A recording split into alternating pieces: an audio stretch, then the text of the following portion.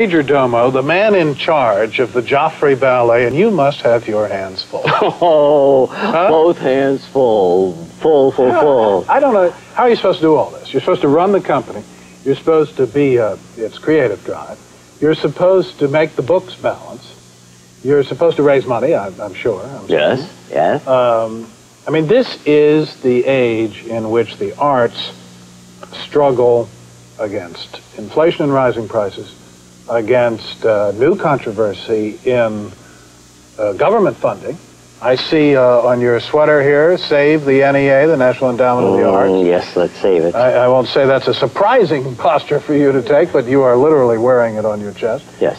How do you manage this in the 1990s?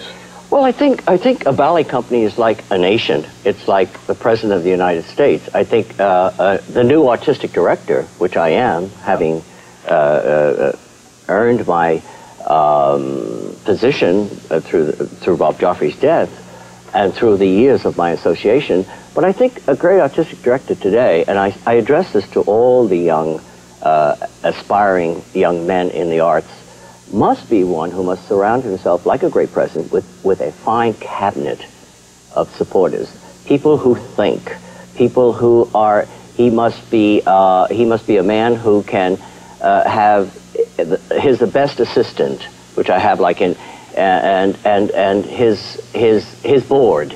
He must see to that he has a creative, imaginative board, a board of businessmen who not only are businessmen but accept the art as a business as well. Well, now you just survived and came through a bit of a battle with your board, came through it with the license to go on and be the artistic director and the functioning head of the thing.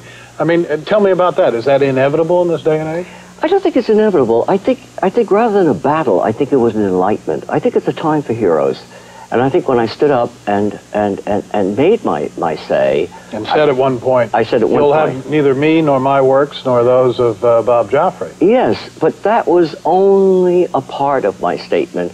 My statement was that the artist in our society today, his artistic integrity, his life in which he dedicates himself to his people and his time and place must never be threatened by a monetary issue. It's a non-profit organization. It was when I made my statement. It was not only for the fact that my works belong to me. That was each of the artists' works are his, regardless of who supports it. They are still the art. They belong to the artist.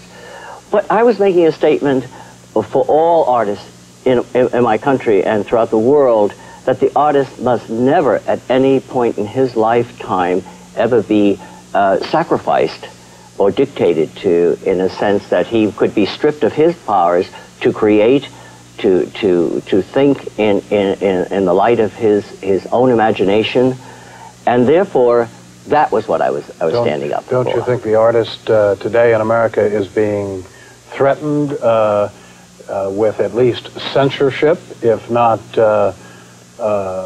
other financial pressures through the debates that we see going on about federal funding? Should there be federal funding, and should there be federal funding for the more controversial? What's your position? My position unrestricted? Is the wall has come down in Europe. I have been to Europe. I have been to the countries where censorship has dominated. I have seen, when I was in Russia, in India, in Damascus, and all these places where they look to America as the free climate in which to create. We are the hero. We to the rest of the world. That's why men sacrifice their lives to defect. That's why I went to war, to stand up for the rights. You may not agree with what I have to say, but I must have the right to say it. Those barriers that you've referred to in Europe have come down, and come down dramatically in Eastern Europe, and the Eastern Bloc certainly have come down in the last year. Are they going up in the United States? Yes, definitely. Why? They're definitely going up. Why? I think we've become immoral in the sense that we've become a monetary people. We've become a people in which we think that where the buck stops is what it's about, and it is not. It is, the buck is to produce, to become a productive people, to challenge.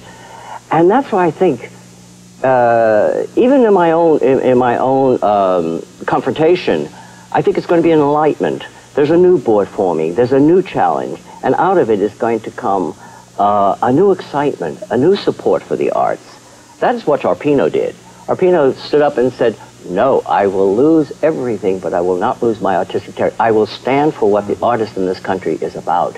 It's a time for a voice of a man to say, "Take everything away, but you cannot have my work. You cannot have my artistic integrity." And in that sense, I think it opened the consciousness of great men who have supported us.